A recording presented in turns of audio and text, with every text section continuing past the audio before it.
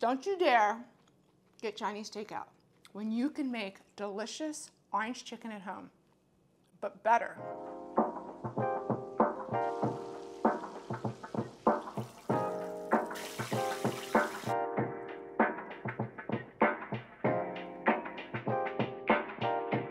Hey guys, so first to get started for our orange chicken, we need to make the rice. 2-quart pot, give it a little zhuzh.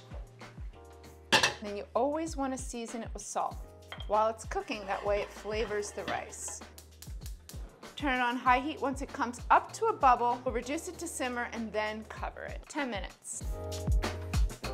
All right, so we have to prep our garlic. So first we're gonna start with our sauce. So you want about 5 cloves of garlic. It won't be too garlicky. When you saute it, it gets sweet. If you just slice off the root and then whack it, the skins will come off much easier, just like that.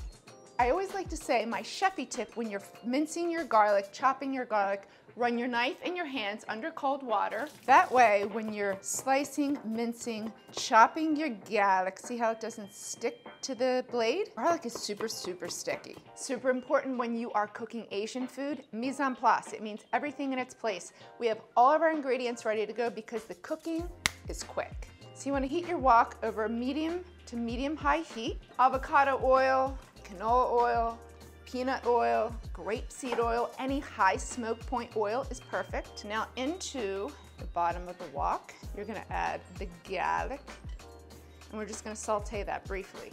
About a minute. Once you smell it, it's good to go. The bird's eye chili are really hard to find, at least for me in my grocery store. So although this is not traditional, I like to use these in place of them. So you want 1 to 3. So this is gonna be spicy. Add it right into the wok. Now this is more of like a wok skillet, which works beautiful. So we have 3 tablespoons mirin and 3 tablespoons less sodium soy sauce. So that way we can control the salt.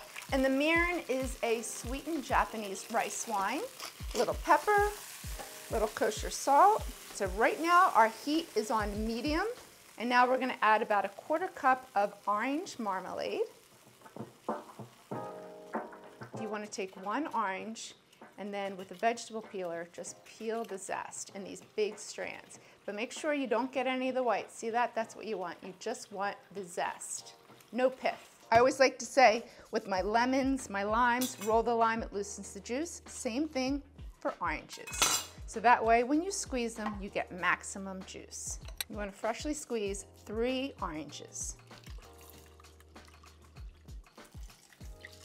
Right into the wok. If you don't have a wok, you can also use a 12-inch skillet. We're just gonna bring this up to a bubble, reduce it to a simmer, so we concentrate all that delicious flavor. And then we'll thicken it at the end. Now to prep our chicken. I love using organic chicken. In my opinion, I feel like it just tastes better. Now here in this preparation, because we're pan frying it, you really don't have to. Chicken thighs can be super inexpensive, so you can really save there, but I love organic. 1.5 pounds, boneless, skinless chicken thighs. All you wanna do is just chop them up into bite-sized pieces, like that. So I've washed my hands, and now we're just gonna coat the chicken. All-purpose flour.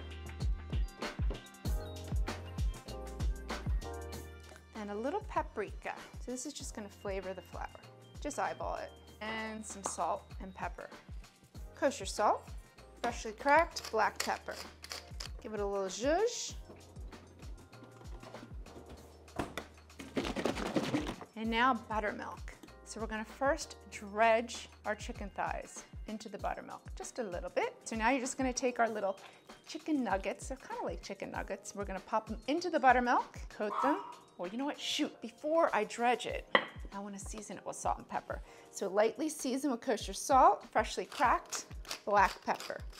Dredge them into the buttermilk, get a nice even coating. We just want a little coating so it acts like the glue to our flour.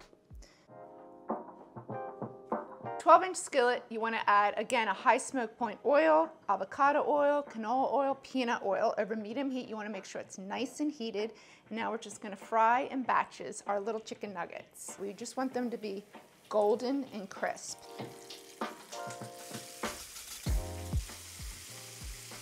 About 2 to 3 minutes on each side.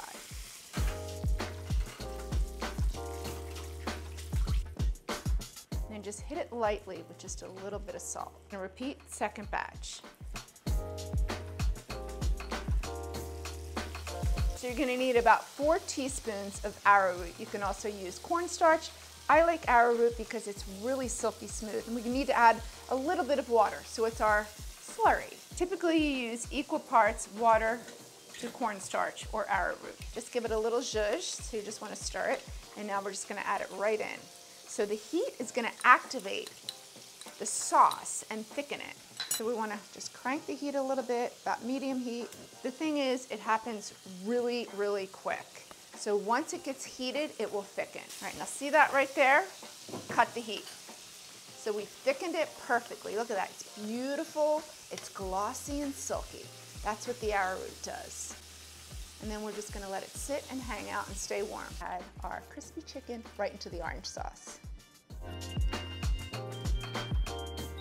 Toss all the chicken into the sauce. So by doing it in the wok, see how we have this surface area? That makes it so much easier to toss the chicken. Just gonna add it to a serving platter.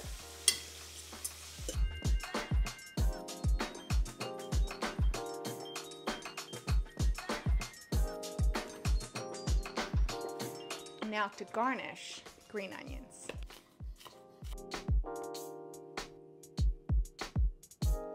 Let's give it a taste. All right, so we need chopsticks, super important. It just tastes better. Piece of orange right there, look at